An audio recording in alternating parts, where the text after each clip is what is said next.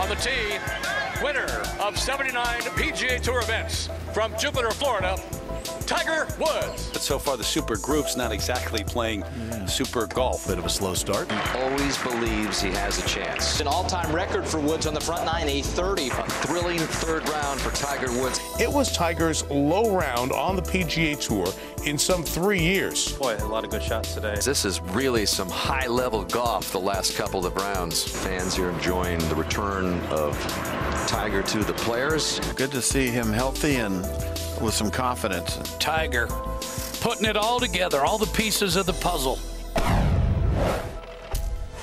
Well, it was quite the weekend for Tiger, 65, 69, making birdies, making putts. But do the numbers truly tell the story? Bob and I will get into it. But first, let's hear from the big cat himself, Mr. Tiger Woods. I played really good today. I hit it so good. It was nice. I had control of it from tee to green. I made some putts. I felt good on basically every facet of the game. And it's weird, not to really miss-hit a shot today and only shoot 3 under par is just weird because I played much better than that. And I think I got within 4 or 5 the lead at one point, and if I would have played, I think the last 5 holes, maybe in 4 or 5 under par, I might have had a chance, and just didn't do it. I don't disagree with Tiger, Bob. I think the 65 was a couple shots higher than it needed to be. I think the 69 was a few shots, maybe 4 or 5 shots higher than it needed to be. And to me, this is about a mental edge. This is about confidence inside the ropes, being comfortable in your own skin. And to me, the reason it's mental is physically, he's hitting it beautifully on the weekend. He can't finish the round when he gets in contention, when he feels momentum, when he feels himself really getting into the golf tournament, like the 16th tee at Bay Hill, he cannot finish the round. The flip side of that coin, Thursday, Friday, because the confidence is weary, he's not too sure what to expect yet, he can't get out of the gates. Do you agree? I certainly do. I think that just looking at those numbers, I think there's probably something in the golf course itself that's difficult. I mean, the closing stretch at Sawgrass is not an easy place to perform. But if you are Tiger Woods and you want to get back to where you were, those are the shots that you have to make.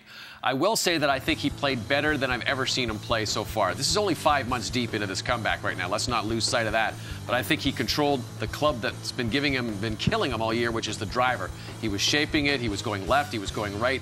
And I think that sets up the rest of his game, makes it so much easier for him to play out and lower those scores. And I think there's something else going on here, and I don't want to pat myself on the back, but I will.